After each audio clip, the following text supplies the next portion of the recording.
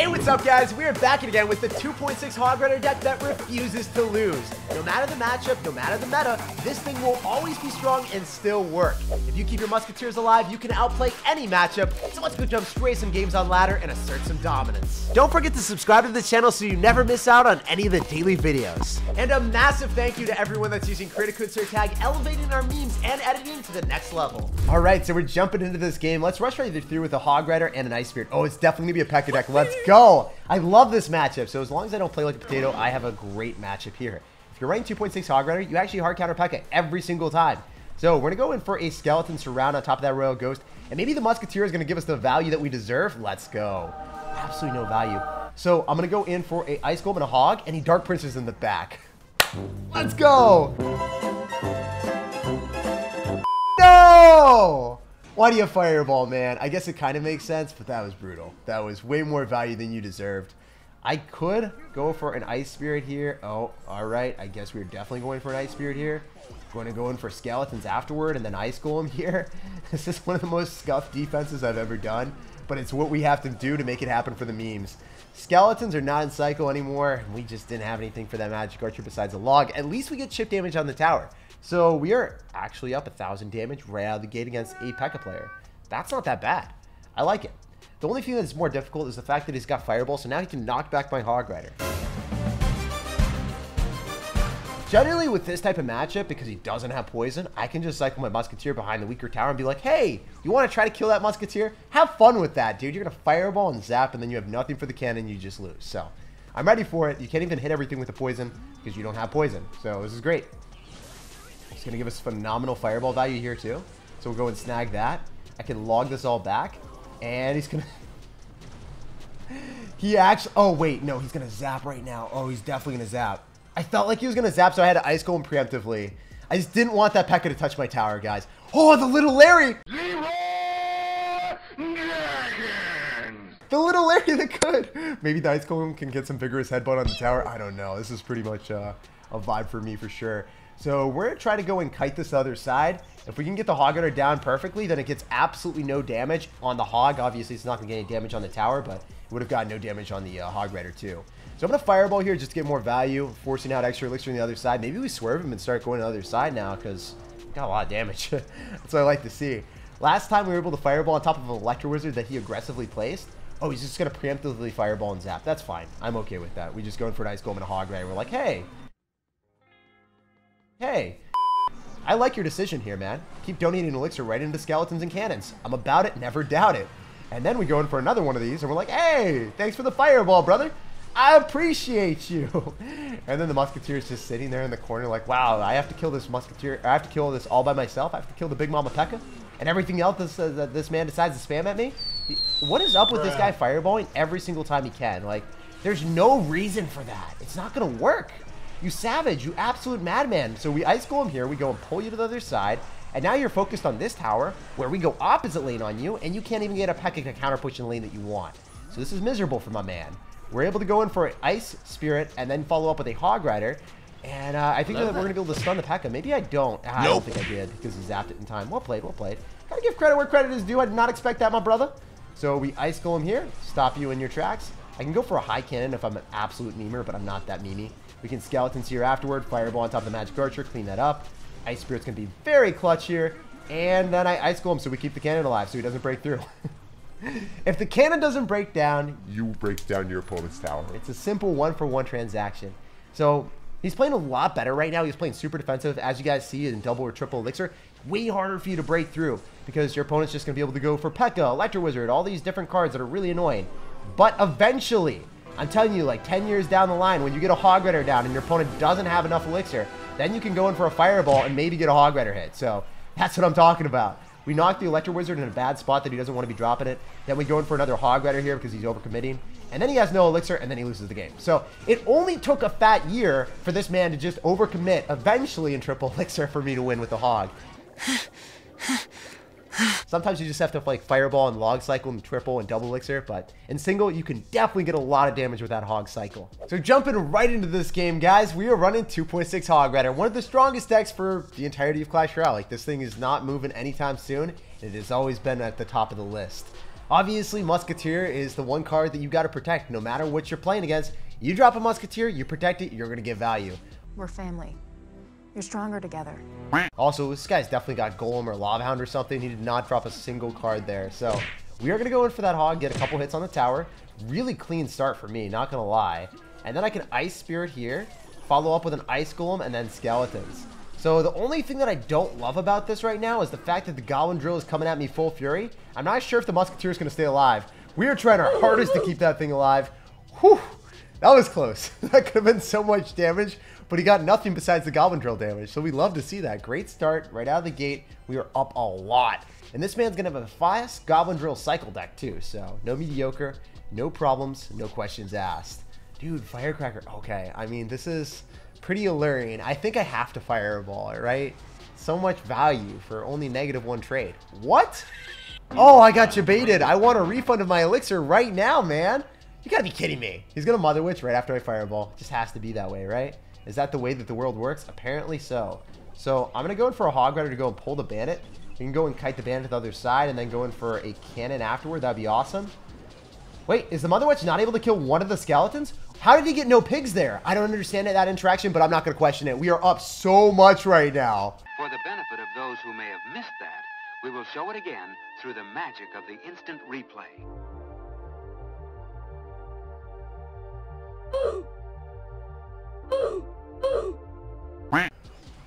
Guys, I've evolved to my final form. We knew that the Mother Witch wouldn't kill any of the skeletons. I was just so big brain that I knew that the cannon cart was going to kill him first. Obviously, completely calculated. That was one of the luckiest things I've ever done in my life, but I love it. So I think we can go in for another Ice Golem here, just to go and kite this other side. And if I'm able to just log, we're vibing, right? We just log, we skeletons, we go for another Hog Rider. Like, yo, what's good? What's happening? You having a great time right now, brother? With your skillful Goblin Drill deck, how about you get annihilated by 2.6? One of the best decks for eternity out here.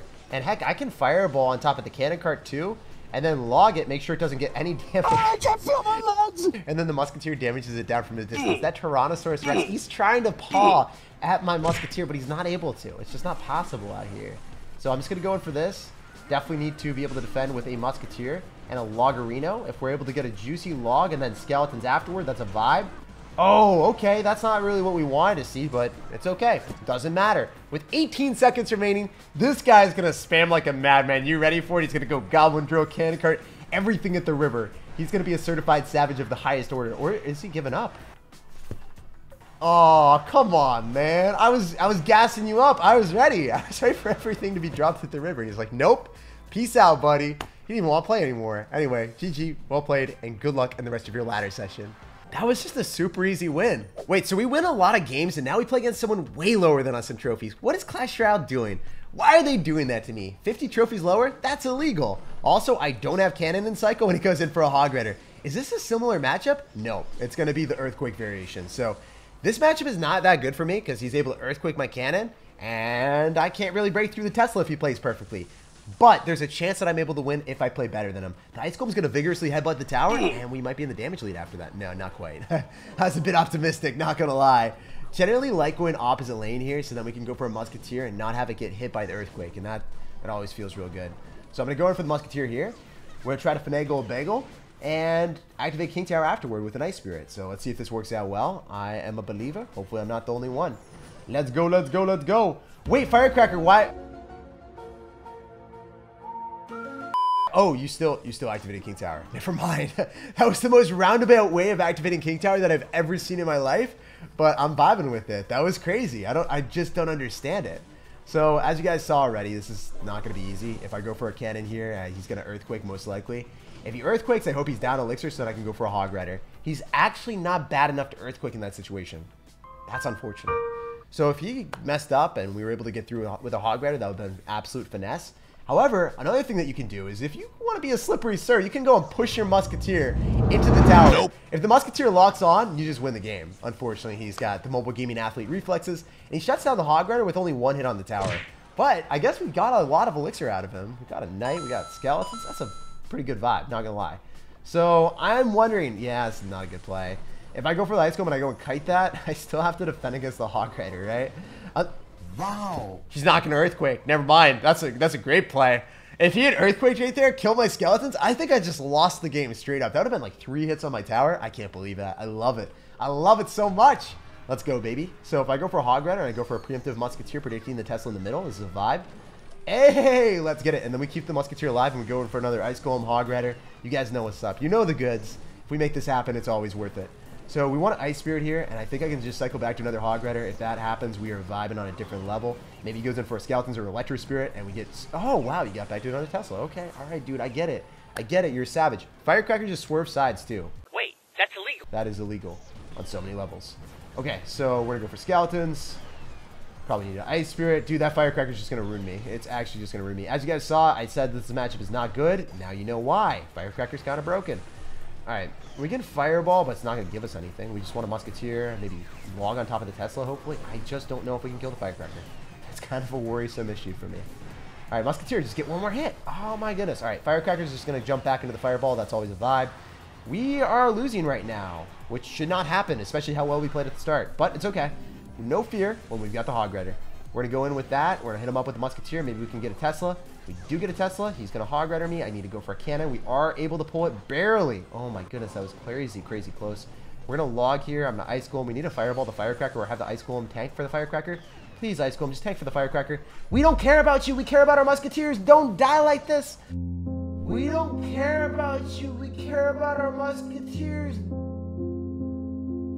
We don't care about you. We care about our Musketeers.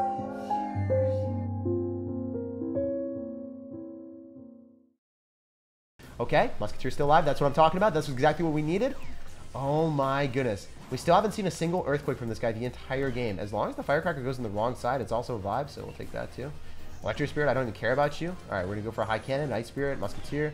You guys know the drill. You guys know what's up. We're actually almost winning this. With the King Tower activation, maybe we are winning this. I don't know. This is such a difficult matchup. So we're going to Fireball here. I do not hit the Tesla. Unfortunate stuff. But maybe we're able to double log on top of the Firecracker. That's potentially a play. I don't know. Who knows? Who knows, guys? We're trying our hardest here. We're trying to make it happen for the memes. So we go for a cannon whenever he goes in for a Hog Rider, which should be very soon. We definitely need to start logging this quick. With that Earthquake finally going down from our opponent, this is very problematic. As you guys can see, we do not like that. So I'm going to Fireball on top of the Firecracker. She's going to meet a bitter, gruesome end, getting burnt alive. I guess the name is pretty fitting out here. We're going to log, maybe get some damage on top of the Tesla. He's just going to try to Earthquake cycle me at this point. And I think he's realized that he's got a really good matchup, which we don't like to see, guys. Wait, why would you? Okay, this is great. This is kind of good. The fact that I think he overcommitted there. I'm not 100% convinced that that is an overcommitment, but it should be, right? You shouldn't be allowed to do that. There's no universe that you should be able to do that to me. Okay, so we can log on top of the Firecrackers here. Okay, maybe. Yes, that was a great play on our end. Musketeer, just get a hit. No one wants to die. Oh! Oh! No! It hit my tower. It hit my tower. Oh my goodness. Just log, Fireball. I choose you. You gotta win us the game. Log, don't come down in time. No! Yes! Oh, that was such a tough matchup, but we pulled it out in the end, baby. I can't believe that a 2.6 Hog Rider can even win some of the most difficult matchups if you play well enough. Hey, we got a game against a Spectra. What's up, dude? We're gonna toss out a good luck and give you some love. Maybe if we give you some love, you'll drop stuff in the river on the other side and just ignore this Hog Rider. We're trying to coax you to drop nothing on the Hog. Oh, come on, bro. That is the antithesis of nothing. That is a King Tower activation and no damage for us. That's not what we want to see. Out of all the decks that we hate Tornado. So I'm going to go in for Skeletons here, maybe get an Ice Golem vibe and try to make something happen. Follow me, boys, follow me. As long as he doesn't have a building too, we can make this work. So he's going to Electro Giant. All right, kind of good. We can go for a cannon here and then Ice Golem so then the Dark Prince doesn't go into the Musketeer. And there is that. The Hog Rider is going to give us a ton of damage because he decided to Galvant through with an Electro Giant and single Elixir. So there is that play. There is that strategy. And there is going to be some damage on our tower. But it was a necessary precaution and we weren't going to trade that for anything else.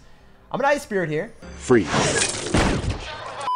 Should be able to focus down the rest of that Mother Witch without any value. And now he's like, okay, I have more damage to the left-hand side.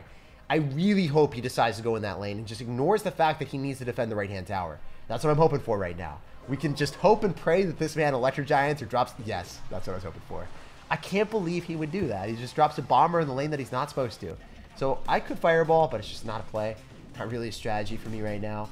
I want to go for Skeletons here, but... Yeah, I guess we go for Skeletons and Ice Golem, and that's generally going to be our best bet. We're able to shut this down, and then Musketeer, and then Ice Spirit, and shut down the rest of the Bomber. We're vibing with that. It's still going to be a lot of damage, but not as much as it would have been. All right, he's really concentrated in that lane.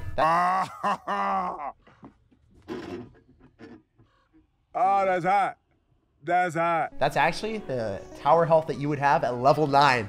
If you don't know, now you know. I've played a lot of Grand Challenges. Just a tidbit of information for you guys.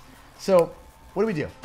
Are we going to keep playing aggressively with Hog Riders every single chance that we get? Ideally, our best play is the Hog Rider when he's down Elixir. So let's just... Oh, please don't walk on the tower.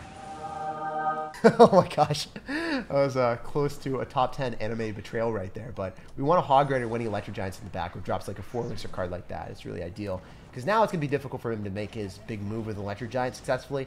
He's going to be spamming a lot of cards at the river. Maybe he even Lightnings on top of a cannon. It would be a really bad play. I'd love to see that. Please just Lightning on this. You know you want to. You know you want to. Yes, sir. Thank you for listening to me. I appreciate that. So he's down so much Elixir. He gets no value hitting a cannon. And now the Hog Rider's on his tower with an Ice Spirit and another Hog Rider coming at him full force. We can just keep spamming at the river because we are up so much right now. And I can get a Hog Rider on the map before he's ready for it because he's going to go for a Bomber. The Bomber dies. He goes in for a Dark Prince. You aren't back to Tornado. The Ice Golem explodes on your tower. How are you back to a building too? That's illegal, man. I think I have to Fireball Cycle him at this point. If I wasn't able to break through in that particular situation when he messed up that hard. Oh, actually, never mind. This is fine. This is completely okay. I did not expect him to do that either. So we'll vibe with this. We'll just Ice Golem. We'll go in for a Hog Rider because now he's not back to the Goblin Cage. I think we can Fireball here depending on what happens. Yeah, I'm definitely going to finesse with a Fireball.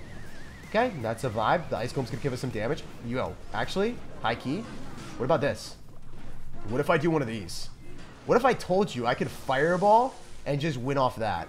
And then log you and walk away with a win. As long as the Electro Giant doesn't do me dirty, like magically do 1,000 damage in 1 second, we win. So that's what I'm talking about. Even if you've got Electro Giant with Tornado and never miss a Tornado on top of my Hog Rider, like we got 0 damage with Hog Riders. Every single time that guy's Tornadoes were clutch. He still got finessed by 2.6 Hog Rider. And let me tell you, most people that you play against will probably miss a Tornado or at least let the Hog Rider get 1 hit. Clash Royale. Why is this guy 60 or 70 trophies under me? I don't get it. I will never understand. This actually just is... It's trying to tilt me. It's trying to tilt me. It's like, you're right, 2.6 Hog Rider. You know, Jake, this deck has been alive long enough. We are going to destroy it right now. Oh, man. But I got to tell you something. This deck never dies. So we're going to go for a Hog Rider on the right-hand side. Try to bamboozle him through. Oh, it's going to be a tough matchup, too. Let's go, guys. Let's go. Oh, my goodness. All right. So we just beat an E-Giant player. And now we're playing against a bowler. Probably Graveyard Freeze, right? That's what it's looking like. It's looking extra spicy. So if I go for a cannon and the bowler dies, is that a play? Probably. I think it is. Maybe you guys are going to call me a potato for doing this, but I think it's a play. So I'm going to Ice Golem. I'm going to get back to another Hog Rider. Try to finagle a bagel here. If he goes in for a Bard Barrel, it's not going to be able to hit the Ice Spirit. Wow. Wow. Right when you think that the matchup couldn't get any worse. The guy whips out a Tornado, P.E.K.K.A, and a Bowler. All in the same deck. I'm proud of you, dude. You really hate Hog Rider. You're trying to clap me so hard. You know, the thing that I've never understood is like, yeah, he hates Hog Rider, but he is also playing Hog Rider. I think maybe he thinks it's one of the most overpowered win conditions ever. Also, the reason why I didn't go for a cannon is because I wouldn't have Elixir to stop the P.E.K.K.A, and I don't want the P.E.K.K.A to hit my tower. We don't want to have the P.E.K.K.A touching my tower and destroying me here. That's just one of the worst feelings in the world. So we're able to log here just to keep the Musketeer alive a little bit longer. I could Fireball on top of the Bowler. I think that's really the only way that I'm ever going to get damage on this guy anymore. But maybe we can finagle a way through with the Musketeer and another Hog Rider push after this. It's just tough because I think the Bowler retargets on the tower. Maybe it just bops the Musketeer on the other side if it gets another hit. Fortunately, it doesn't. We can Hog here and Ice Spirit again on top of the P.E.K.K.A. I don't know if this is going to work. We really need that P.E.K.K.A to get frozen. Come on, baby. Let's go. That's what I'm talking about. So are you going to be able to break through? I mean, you're dropping an Ice Wizard to kill my Skeletons. You are really feisty. You are a ferocious and feisty sir. So I might go for a cannon here. Yeah, I think I go for a cannon up top. Up top for the pop. So then you can't Fireball on top of the Musketeer. Oh, wow. All right, who said anything about Fireball? I didn't say anything about Fireball. Gosh, did you hear Fireball here? It's just lightning, straight lightnings all day, every day. Seriously? Okay, yeah, so this guy wasn't as good as the last player. The last player never missed a single tornado on top of the hog, and this guy did. All right, so we at least bait out a bowler here. Still pretty spicy, not going to be easy, not going to lie. I wish I could. Wish I could tell you it was going to be easy peasy, but yeah, I'm going to have to Fireball on all this, and then maybe going for skeletons. The reason why I'm not going for cannon is because it's kind of against my religion to give spell value to people that don't deserve it. Damn! So, this guy's not going to get it. I'm going to log here, and I can Fireball and walk away with a win. This is a very funny and interesting game, to say the least, but I'm going to get like 25 trophies from this. I'm literally going to get like 25 or 26 trophies for beating one of the hardest counters I've ever played in my life. Clash Royale, you need to base the trophies gain off of the matchup that you play. If the guy has 6 counters to Hog Rider, he deserves to lose like 40 trophies. I mean, honestly, come on now. What's up with that? Yeah, 26 trophies. Brutal, baby. Absolutely devastating. And 2.6 is still an incredibly solid deck. We outplayed any matchup. Like, subscribe, and have a phenomenal rest of your day.